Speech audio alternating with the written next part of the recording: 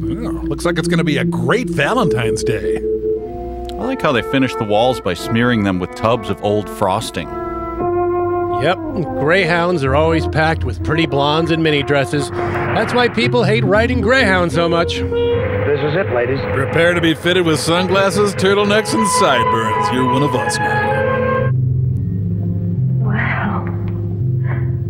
Oh, wow. This place makes a Comfort Inn look like a Best Western. Is that good or bad? I'm not sure. Just keep gawking. Okay. But I don't trust light bulbs. Home Depot is a house of lies. That's nice. This movie is not allowed within 500 feet of a school. What is going on? Hey, hold it. Maybe this will explain it. This is a drawing of all us girls topless hosing you down with chocolate sauce. That was the 5th nightmare in a row where I was being eaten by a giant scallop. Air mattress deflating? A rattlesnake? Yeah, our sound effects CD doesn't have rattlesnake on it, so I'm just gonna blow raspberries into a paper bag off camera.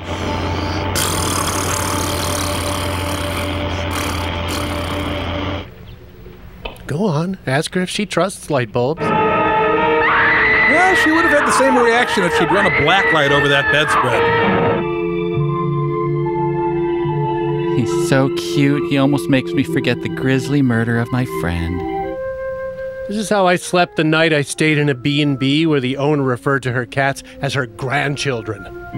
Yeah, the perfect opportunity to sneak into her room and drink the $7 Fiji water from her minibar. Diane, Francie, Penny. Your names will be obsolete in 30 years.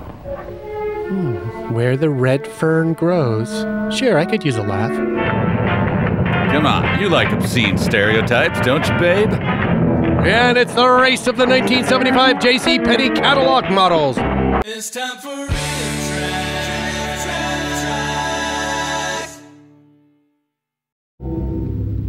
This is how I picture the final episode of The View.